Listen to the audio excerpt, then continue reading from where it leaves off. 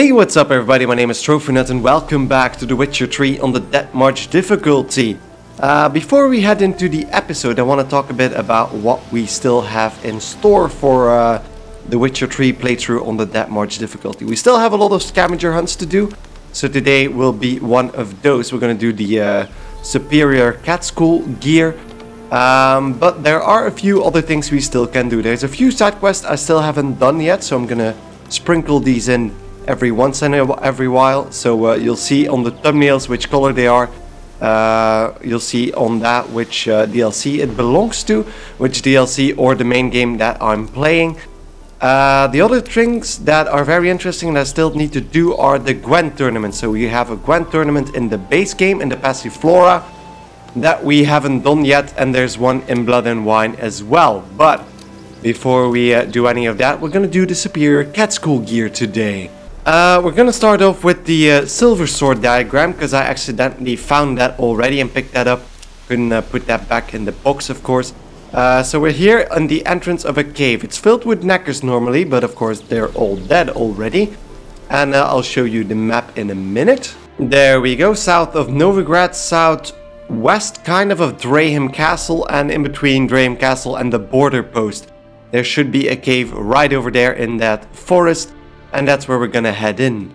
Inside the cave you can climb up on the right side. And I think we need to blast our way through here. There we go. And behind this little alcove is a chest.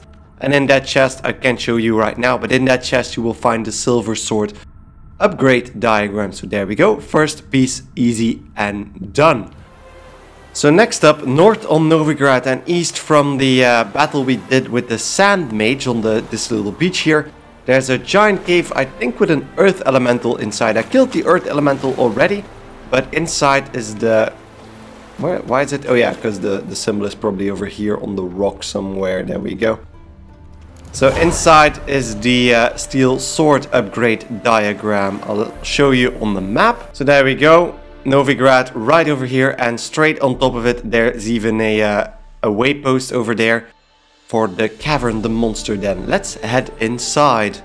Oh, never mind, I didn't kill it. I might have killed it but then reset this checkpoint because I wanted to save that for this video. So there's the golem. I think I can pretty much do this without any of my yeah. Okay, Geralt. This isn't gonna take long. There we go, with our current gear, that's easy peasy of course. But that's not the issue here. Can I actually loot this guy? Doesn't seem like he has anything of interest. Okay, so let's take a look around. Seems like there's a lot of loot over here. So let's go through it really quickly, but I think this chest is the Motherlode. There we go, the Feline Steel Sword Superior upgrade diagram. So, let's head to the armor upgrade diagram location. Maybe a nice thing to add, if you head further into the cave, there's an illusion that hides an alchemist lab. And there's a note on one of the corpses here. Jester had one task. 1. To write incantations on the ribbons used in creating the golem. And what did he do? Made a dog's dinner of it, of course, and as a result, instead of a guard, we have a murderer walking our lab. And I asked, did you double check the incantations? Oh, aye, yes sirree. Are you sure? Sure as shooting, aye.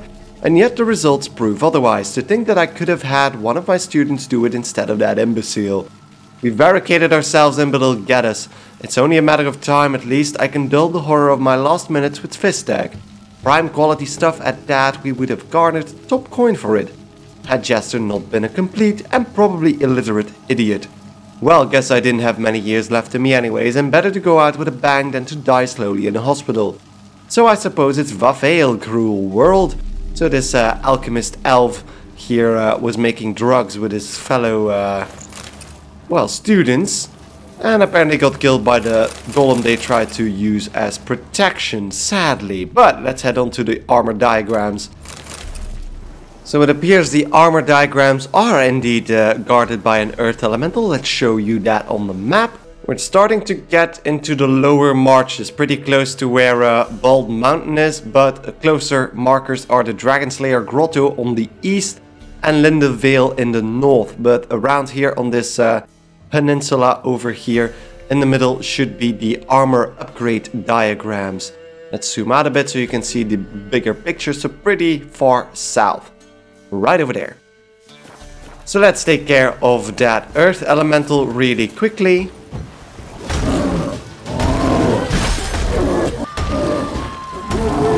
And there we go.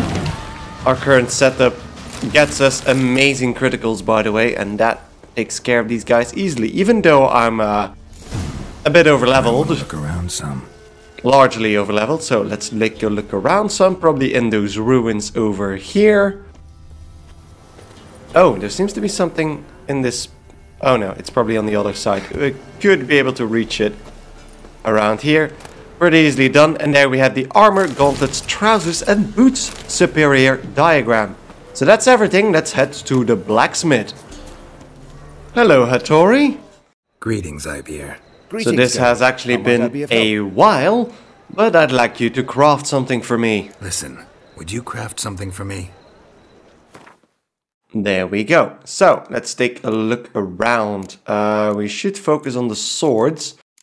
So we should go for the feline steel sword, superior steel sword. There we go. Everything present because I have a lot of materials. There we go. Steel sword superior. Looks like it's a bit curved, or is that me? Looks like it's a bit curved. And then we have the feline silver sword. There we go. Also immediately done. Too bad about the diameridium ingots it requires, but never mind. There we go. And now let's head to our favorite armor in this world, in Crow's Perch. So, hello Joanna, let's see if you can't help me out. Geralt, good of you to come by. What can I do for you? Well, I have some wonderful Witcher gear you could make for me. Need some armor made. Witcher's armor. So there we go, let's start with the superior feline boots. Easy peasy. And then we have the superior feline armor. Should be... oh no, we're missing... ooh, diameridium plates. That's always annoying. Then we have the gauntlets. So the superior feline gauntlets. No problem at all. So we need 2 diameridium plates if I'm not mistaken. And then we need the trousers. Let's see if we can make those. I think we won't be able to. We need 1 more dark steel ingot. So let's quickly do that.